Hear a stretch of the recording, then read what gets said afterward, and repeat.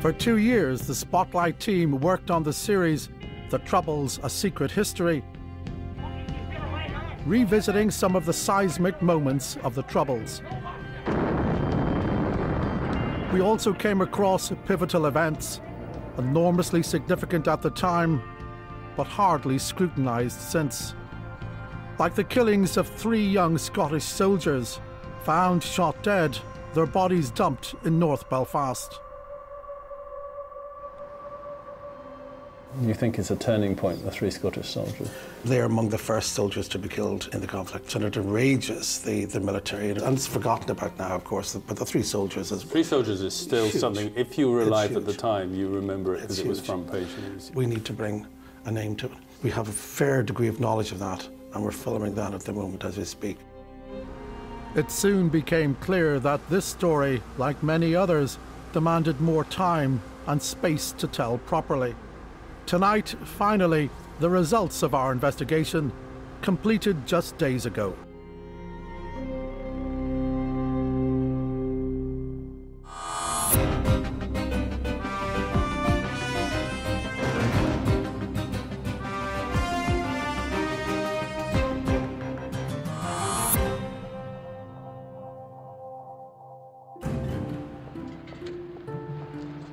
The first months of 1971.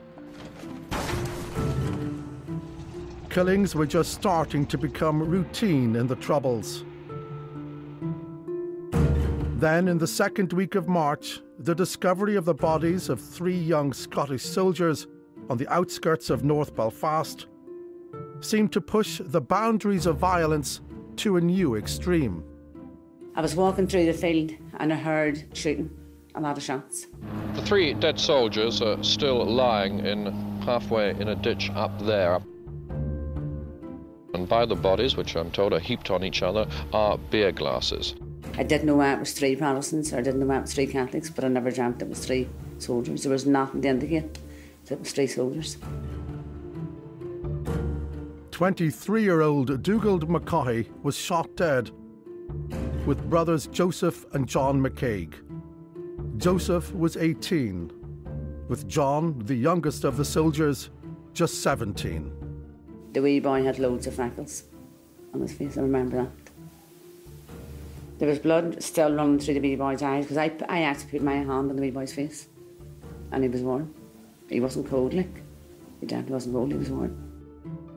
The off-duty soldiers had been drinking in a city centre pub before being lured to their deaths by members of the IRA. They were just shot and dumped on top of each other. The troops on duty at first believed the dead men were civilians. In the beginning, they were merely acting as guards for the RUC detectives at the scene.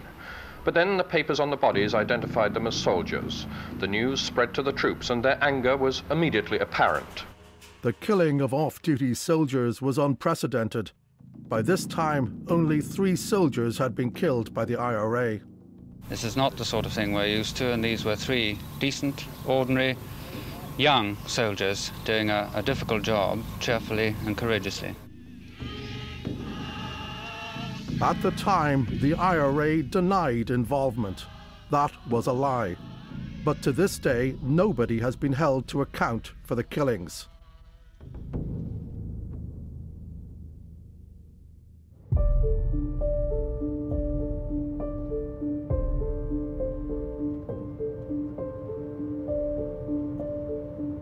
The killings would have an enduring impact in Belfast and beyond, but they tore the heart out of the families of the soldiers. At the time and since, they've said little publicly about what happened. But I have found a radio interview with Dougald McCaughey's mom, Elizabeth, recorded shortly after the news was broken to her. What did you feel about him going into the army and going to Ireland? I was quite pleased when he went into it because it was a life for him and he loved it, you know, and he had nice friends. He was a quiet boy and he really loved the army. So I got a letter from him on Wednesday. He said he was with Dougald.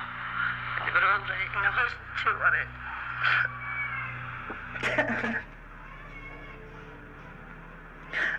I heard this news last night murdered. It is murdered. He didn't get a chance to fight that. I don't even know what happened to him. I don't know whether he was found or anything. That's all I know. He was supposed to be off duty for a couple of hours and then went out like any normal boy would do. And then he was found. I don't even know what's happened to him. A mother's grief. 1 minute she's reading a lovely letter home written by her other son, who also served here in Belfast, about Dougald. And the next minute she's hearing he's been shot dead.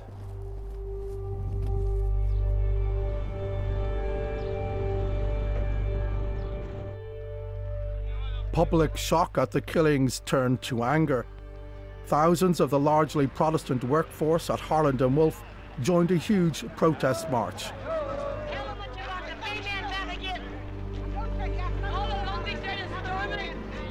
The call was for internment.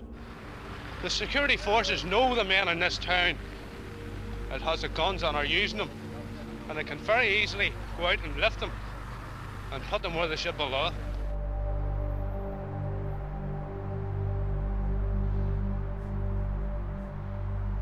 The whole of Scotland was shaken by the killings, bewilderment at how 3 of their lads had been sacrificed in Northern Ireland. Scotland mourns her 3 murdered soldiers. And they're named John and Joseph McCaig, the 2 boys. And the middle, Dougald McCaughey. A £50,000 reward is put up to catch the killers.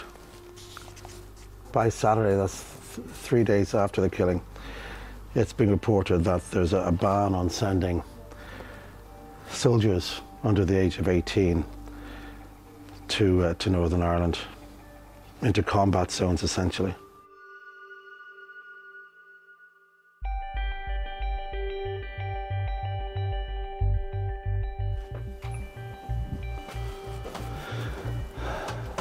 Come on, get your bum in here. Tommy, how are you? Thanks very much, lovely to meet you. Tommy Anderson served in the Royal Highland Fusiliers with Dougald, Joseph and John. He never left Belfast and now lives a mile away from where they were killed. Well, you know why I want to talk to you, don't you? Yeah, I do.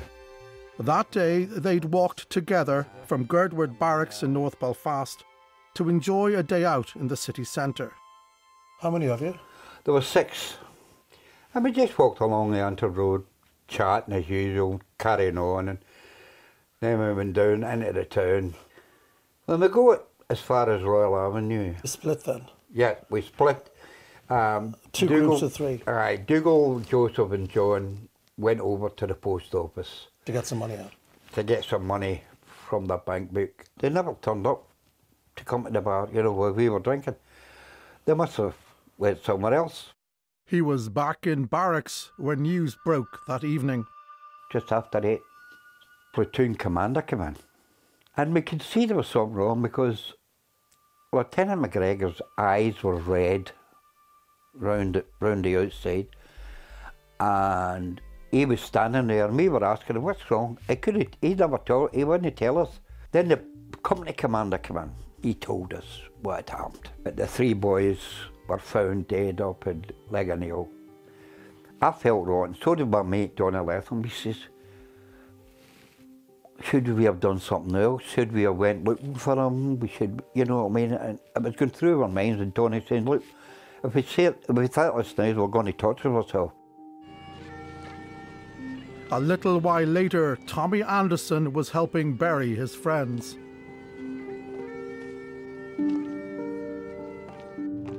We were told to go up to the graveside one at a time, and that was the hardest part for me. Because when you went up there, you were standing facing the families, and the families were breaking their heart. You don't actually look at the coffin, you know what I mean? You're saluting to your front. But when you're saluting to the front, you're saluting at the family, because they're there watching you doing this. And they're all crying, you know what I mean? And they're all hugging each other.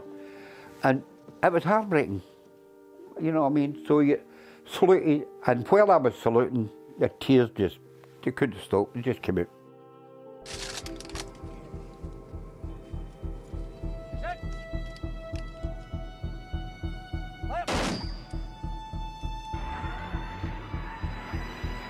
The killings were a turning point for many soldiers on the streets and for their relationship with nationalists.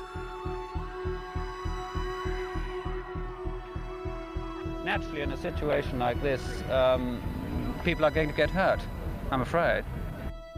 I think there wasn't one man in my platoon that didn't want to throw everybody in Northern Ireland, and I mean everybody.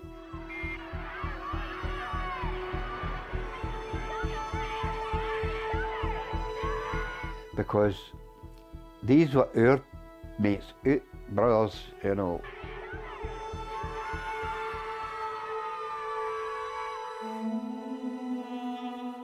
Tommy's daughter Donna was born 5 months after the soldiers were killed, but she sees herself almost as their guardian angel and is utterly devoted to their memory. This photo here has been myself taken in Ayr, where John and Joseph are buried. This is their grave. This house, this room, in a sense, is something of a shrine to them, isn't it? It is kind of a shrine to them because, you know, I've lived it for a long time with my dad. So why are you doing this? Why? Yeah. I do it for my dad. My dad, as you know, was one of the boys out with him that day. He's getting old and he can't stand even at the memorial, so I do it. I'm now, when he always says if he goes, I take his place. So he knows that it'll continue on. It's not lost in history. Like myself, I have my 8-year-old daughter now. She goes up, she lays a wreath. It's heartbreaking to watch the families going through it. It's just at the end of the day, it's closure. They need closure. Do we not know, basically, the facts are members of the IRA took the three young soldiers up to Ligoniel and shot them dead. Mm. Why do we need to know more? And what more do we need to know? We need to know who did it. We need to know someone to claim it. No one claimed it. And the way they fell, you know, and just left there like garbage. It's horrible for a family to know, you know, my son isn't here anymore. I don't know the truth. You know, how do we get round the truth? Well, it's pushing forward. It has to be. It has to be, yeah. Somebody has to know something.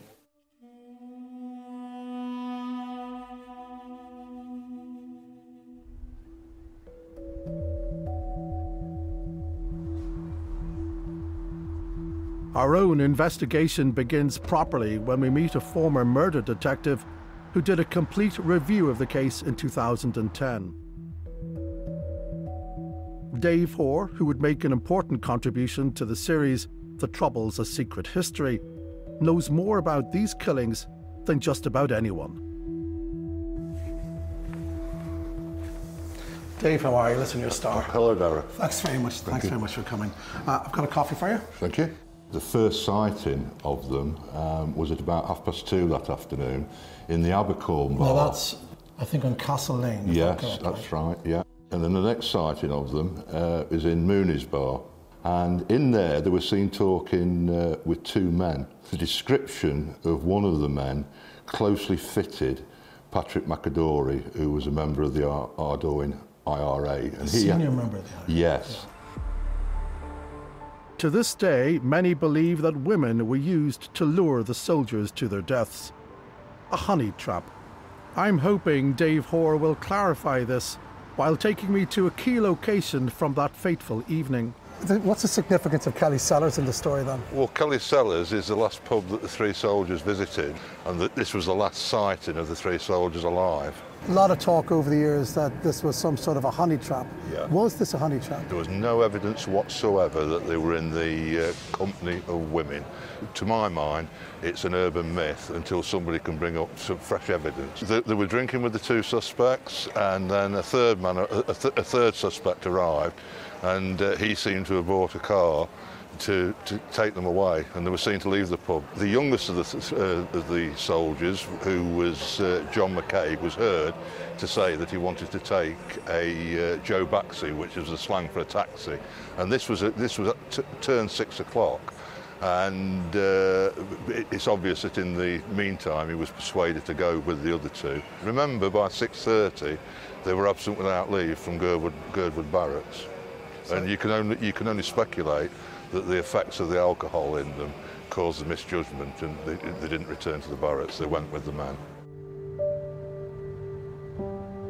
Next, Dave Hoare takes me to where the soldiers were shot. All three of them had been shot with gunshot wounds to the head. The front of the trousers were open, and which indicated that they'd stopped at the side of the road to urinate. And if they had, you can imagine that they'd be facing this fence.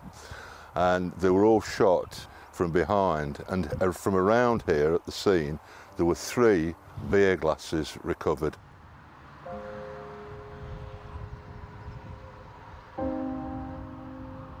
From looking at the material that I reviewed, I don't think they knew what was happening. It was a totally callous and cowardly murder.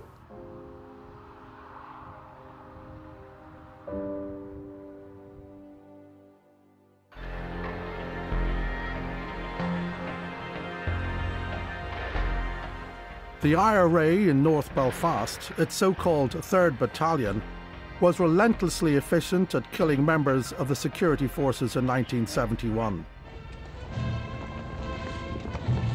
12 soldiers and 4 policemen were killed by the year's end. The Metropolitan Police, which was called in to help the beleaguered RUC, identified suspects for the 3 Scots killings very quickly. They identified 4 suspects. Who were the suspects? They were Patrick McAdory, Anthony Dutch Doherty, Suspect 1 and Suspect 2. So Patrick McAdory, we know now certainly that he was one of the top IRA men in North Belfast. Yes. What happened to him? He was killed by the British Army in the Ardoyne on August the 9th, the day internment broke out. So McAdory is now literally out of the picture? Yes. But there's 3 other suspects out there. The police thought they had a big break when they arrested one of their suspects later that year, Anthony Dutch Doherty. He was interviewed by the Metropolitan Police, and the report says that Doherty made full confessions to his involvement in the murder of the 3 soldiers, and he named his accomplices. Anthony Dutch Doherty was then interned at Crumlin Road Jail, while the hunt for the other suspects continued. But he was hardly inside when he joined a jailbreak. Then, on December the 2nd, he escaped. It was one of the biggest propaganda blows to the security forces since the emergency began. Normally, researching someone going back almost 50 years is quite difficult, but that's not the case with Anthony Dutch Doherty. Looking through our own archives, it seems that for a period at least, he was among the best-known Republicans in the land, rarely out of the news. In fact, just days after that jailbreak, he and fellow escapee Martin Meehan turned out to be the star turns at a press conference organised by the IRA south of the border. The star attractions escaped from a Belfast jail. They're among the most wanted IRA men in Ulster. When we were arrested on the 9th of November, the brutality that I suffered and Tony here suffered before the interrogation, we felt like dying just before we got that big a beating. In fact, I said to one of Meehan was in fact later awarded compensation for his injuries, and investigators discovered that Doherty's confession was inadmissible. A judge found that the process of interrogation at the time meant admissions couldn't be regarded as voluntary. And because Doherty's contaminated statement was the only real evidence against himself and one other, Suspect 2, it meant investigators were left with no case against both. British government's application for extradition is... The police still wanted to question Doherty about the 3 Scots and to charge him for alleged weapons offences.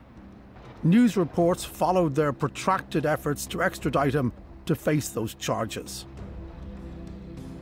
But Doherty eventually beat off the extradition warrant, as he explained from Dublin in 1975.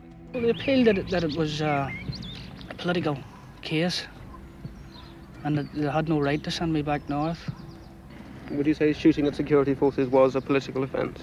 Yeah, it was.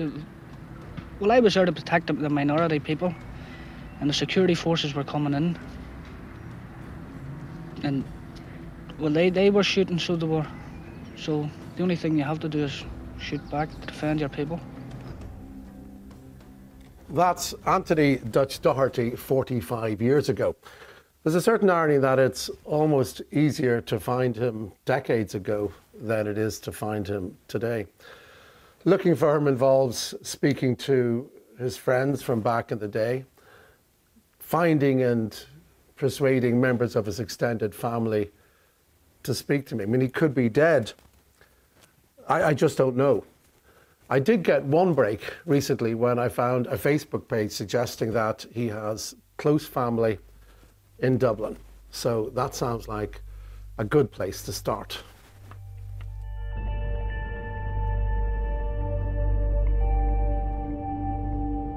I was many months into the investigation and convinced he was dead when I knocked on one last door in Belfast and was put right. Turns out Anthony Dutch Doherty is not dead. He's very much alive and is living in Dublin, and I'm on my way to see if I can speak to him right now. Thanks to Facebook, I do at least know what he looks like.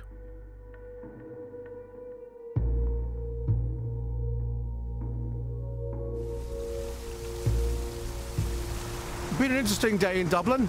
I have confirmed that Dutch Doherty is very much alive. I've spoken to Dutch Doherty, but he won't speak to me. He says he has nothing to say about what he did or didn't do all those years ago.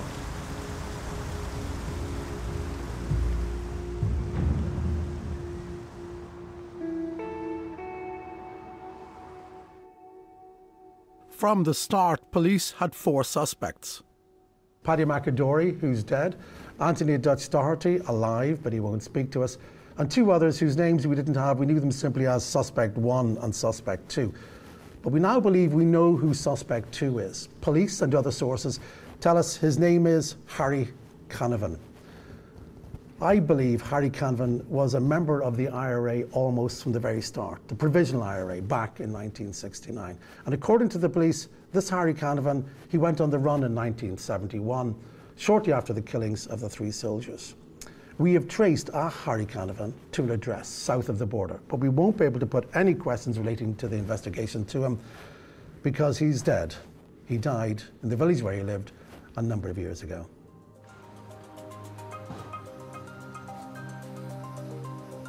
So that just leaves Suspect 1. In many ways, I think Suspect 1 is the most interesting character in all this story.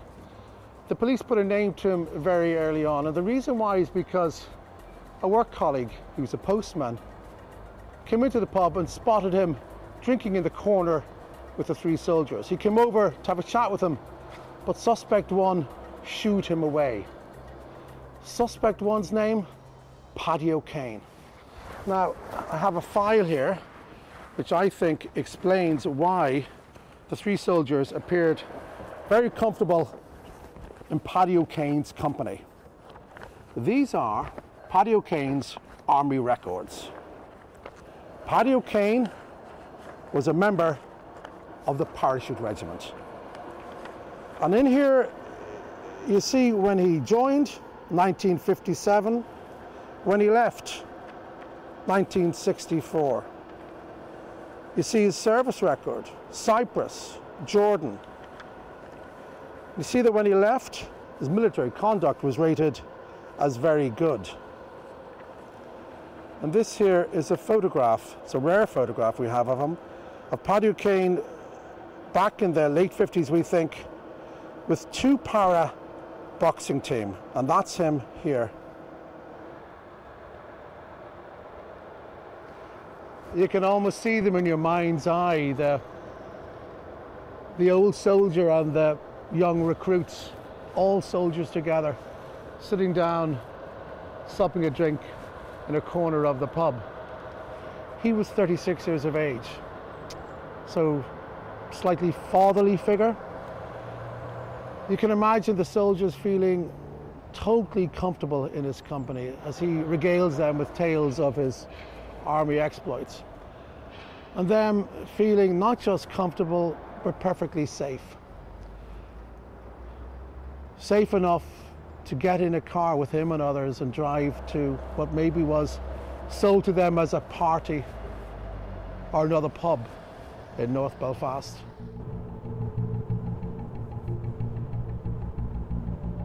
The man I'm going to see now knew and liked Paddy O'Kane when they were both in the IRA.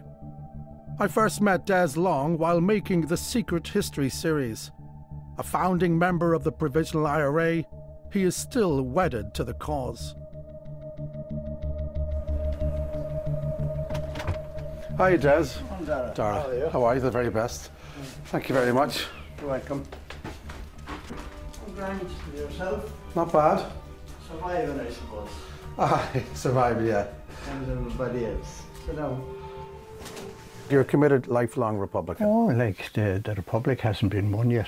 Tell us a little bit of Paddy O'Kane if you can. Yeah, I know him by reputation. I know certainly he was a British commando and he fought in Cyprus and he was involved in the training of people in the RPGs. These rocket-propelled grenades had been smuggled in, and then Paddy O'Kane was taken down to Tipperary to train IRA men and how to use them. Yeah.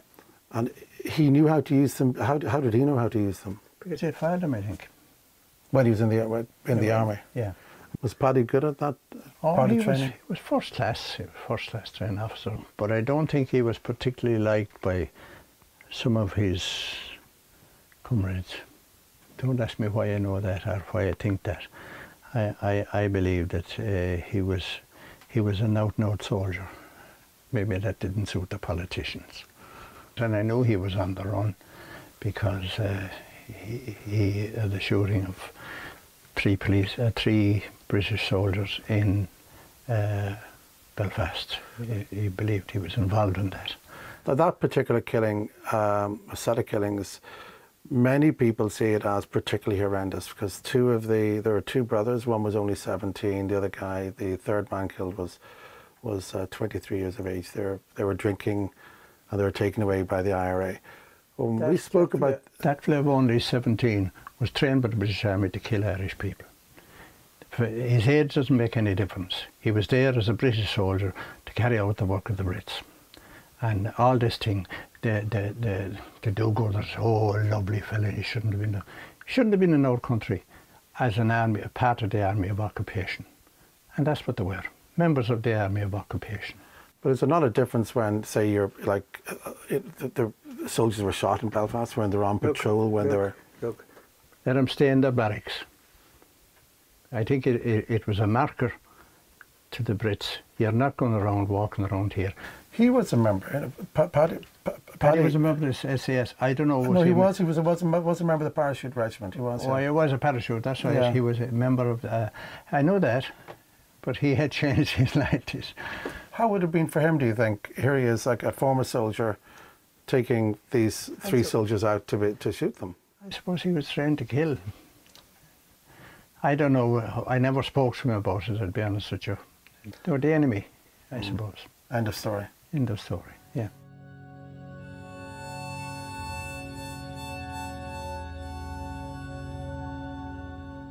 Des Long is pretty certain that Paddy O'Kane is dead. What I now know is that sometime in the mid-70s, O'Kane left Dundalk where he had been living and moved to Shannon, a couple of 100 miles south. This isn't a big town. I think we'll find Paddy O'Kane's family if they're here pretty quickly. I think whether it be through door knocking or just talking to people or tip off from somebody, or whether one of our phone calls to some of the community representatives pays off, I think we'll find him. I think we'll find him by the day's end.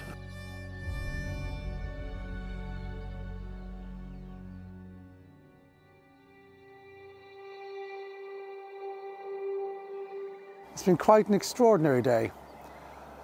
I went into Shannon town confident that I would find the family of Paddy O'Kane, find out a little bit more about him. But after only 3 or 4 houses knocked on this particular door, and 2 men answered, and they turned out to be the sons of Paddy O'Kane. Now, we'd knocked on this door completely by chance. They told me that their dad had in fact died, as we thought, back in 2009. They told me that he had spoken once to them, at least once to them, of the killings of the 3 Scottish soldiers. And he hadn't been boasting about it, nor was he expressing deep regret. He had told them simply, matter-of-factly, what had happened. Tellingly, I think, one of the brothers said to me, one of the sons said to me that before he died, and he knew he was dying because he had cancer, Paddy O'Kane instructed that there be no Republican trappings at his funeral, that his funeral would be that of an ordinary citizen, not that of an IRA volunteer.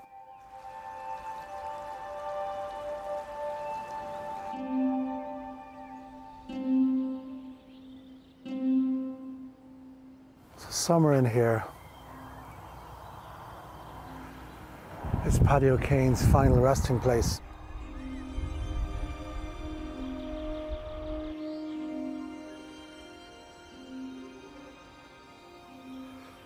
Here's Paddy. I think this is it here. You can make out O'Kane there. It's Paddy O'Kane. Birthday 18th of September 1935. His death 25th of March 2009. There's no sense here whatsoever of his IRA past, of what he did and was alleged to have done. Just ordinary Paddy O'Kane. But he left some mayhem in his wake.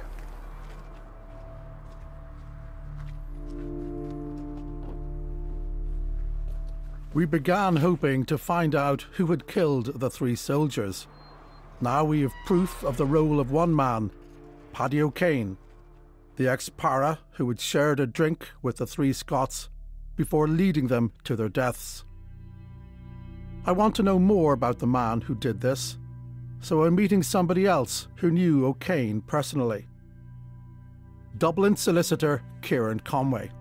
In his IRA days, he would become its director of intelligence, but early on, O'Kane was his boss. Can you remember when you heard first about the killings of the 3 soldiers? The first I would have heard was either on the radio or on the newspaper when I was in London. I was a member of the IRA at the time. I saw that the IRA had denied it. Was very pleased with that because it was an operation that, well, it wasn't an operation, it was a murder, an execution that I disapproved of, particularly in view of the age of the soldiers and that kind of thing. I believe that soldiers should only be targets when they were in uniform, armed and on the streets. But the IRA did it. The IRA did it, there's absolutely no doubt about that, yeah. How did you find that out? I found that out when I came home and was associated with Paddy O'Kane, because Paddy was perfectly open about it. What did Paddy tell you? He told me he was, that he killed the soldiers. And just matter-of-factly? Yeah, just like that, yeah.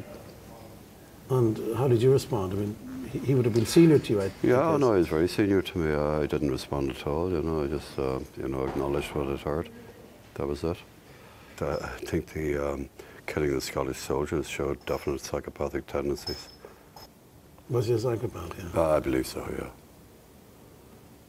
yeah. I believe any man that could execute 3 young Scottish soldiers in that manner must have been a psychopath.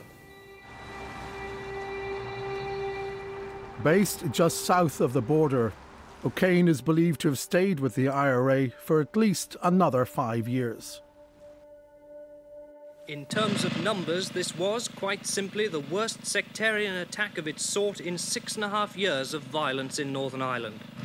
The 10 men who were gunned down as they stood beside their minivan all died from multiple wounds. The King's Mill Massacre, January 1976. 10 Protestants were ordered off the work bus and shot dead by the IRA. See, I grew up with these lads. I knew them all. They're all local lads. Oh, 10 fellas just wiped the face of the earth from someone that had never known trouble. That was the hardest to take. That was the real pain. Just as with the killings of the 3 Scottish soldiers, the IRA never admitted responsibility. The killings had something else in common. A chief suspect, a former member of the Parachute Regiment, Paddy O'Kane. This here is a report carried out by the Historical Inquiries team. It's about 10 years old. But here we have Paddy O'Kane listed as suspectee. 3 former police officers have confirmed to me that Paddy O'Kane and suspect E here in this report are the one and the same. Now what this means is that Paddy O'Kane, the man who we have established was centrally involved in the killings of the 3 Scottish soldiers, was also a lead suspect in one of the most horrendous sectarian killings of the entire Troubles. We did raise this with his family, and remember that they were candid about their father's role in the killings back in 1971. But they said they knew nothing of any allegations connecting their dad to Kingsmill. But they did tell us something else. They told us that back in 2007, their father received what's come to be known as an on-the-run letter. Now, that's not an amnesty. What it is it's an acknowledgement by the authorities that the recipient, in this case, Paddy O'Kane, is not at that point wanted by any police force in the United Kingdom. Paddy O'Kane will go on to live out the rest of his life a free man.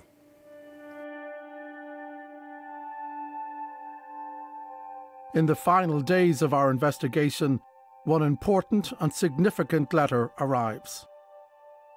So an email has just come in here from a man who I think is the solicitor for Anthony Dutch Doherty. Now, we had written to Doherty after we had approached him, and we asked him, notwithstanding the fact that he didn't want to speak to us, did he have any comment to make on what we were planning to say about him, which is that he was a suspect in the killing of the 3 soldiers. Now, this is the letter here. This is the key thing here. Our client, Anthony Dutch Doherty, vehemently denies any involvement in the murders mentioned in your correspondence and takes grave exception to your communication. So there you have it. Anthony Dutch Doherty, through his lawyer, is absolutely denying any involvement in the killings of the 3 soldiers.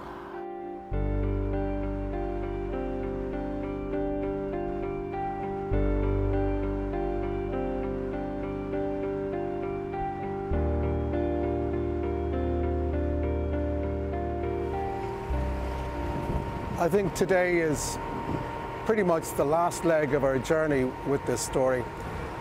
I'm going to speak to some of the relatives of the 3 soldiers.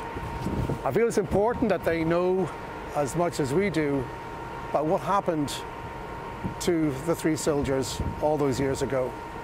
They don't want to go on camera, they've never wanted to go on camera, but they do want a briefing, and I'm here today to do that, to let them know as much as I can about what happened that night, all those years ago.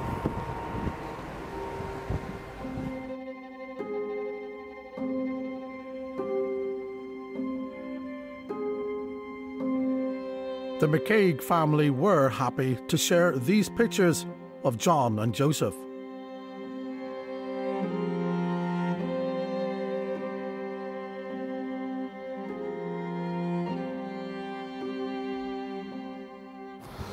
So I met the McCaig family last night, and I gave them a briefing on what we knew, laid out as many facts as we had gathered, and they were keen to hear them.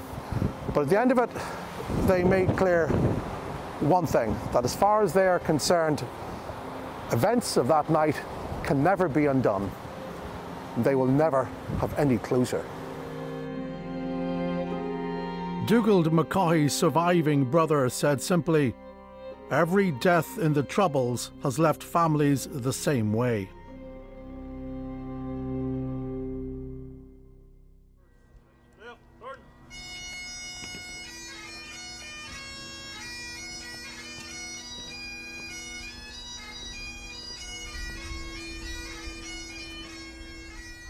I welcome you all to this annual service here at Ballyselling Avenue this afternoon.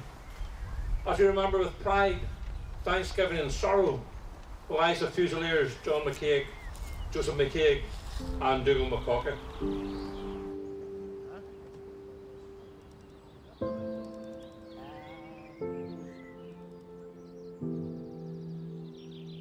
I know there's more to come out that was probably hard to hear, but it warms my heart that we know we're getting closer to maybe getting something.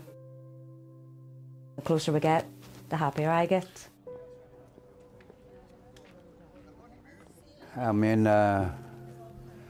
every time I talk about it, it comes back, you know what I mean? People didn't realise that when you serve with a guy for so long, it doesn't matter how long it is, you become brothers.